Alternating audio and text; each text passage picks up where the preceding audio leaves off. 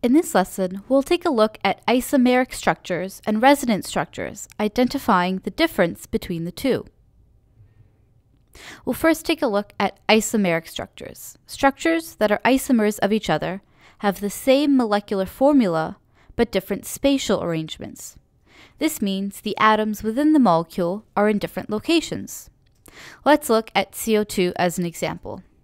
The first isomer of carbon dioxide is the one we commonly see. Carbon is the central atom, and it's bonded to two oxygens, one on each side. A second isomer of carbon dioxide can look like this. In this structure, one of the oxygens is our central atom, and it has a carbon bonded to one end and an oxygen bonded to the other. These two structures are different compounds with different physical properties. For one isomer to convert into the other, bonds would have to be broken down and formed. Resonance structures, on the other hand, are compounds that have the same spatial arrangement, but a different distribution of electrons among the atoms. We'll look at CO2 again as an example. Our first structure will again be carbon in the center with double bonds with both oxygen atoms. A resonance structure of this can look like this or this. The carbon can be triple bonded to one oxygen and singly bonded to the other. As we can see here, the atoms are always in the same spots, and it's just the electrons that are alternating their distribution. Double-headed arrows are placed between resonance structures to show that for a given arrangement of atoms, there's a variety of possible electron arrangements. The true electron arrangement is a weighted average of all its possible structures.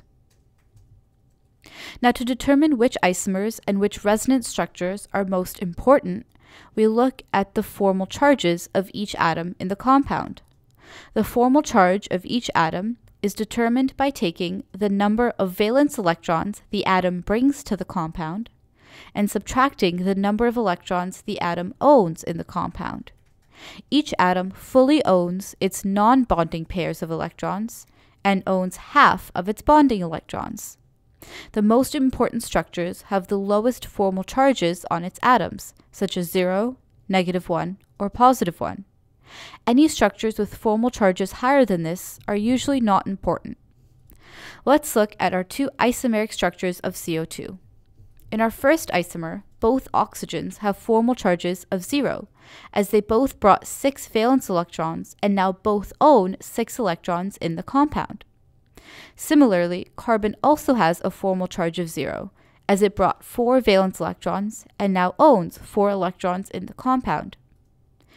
In our second isomer, our carbon once again brought 4 valence electrons, but it now owns 6 electrons in the compound. This gives it a formal charge of -2.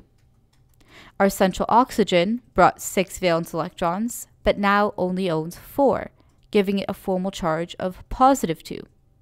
Lastly, our second oxygen brought 6 valence electrons and owns 6, giving it a formal charge of 0.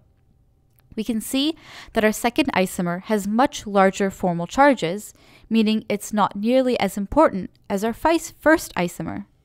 Note the formal charges always add up to the overall charge of the molecule. To finish off, we'll look at the formal charges of the resonance structures of CO2.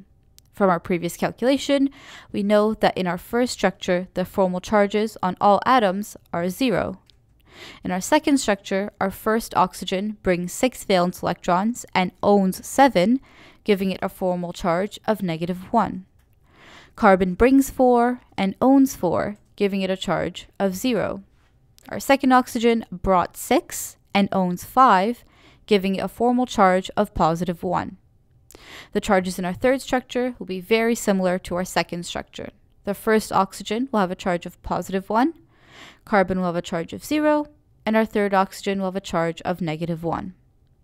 Once again, our first structure has the lowest formal charges.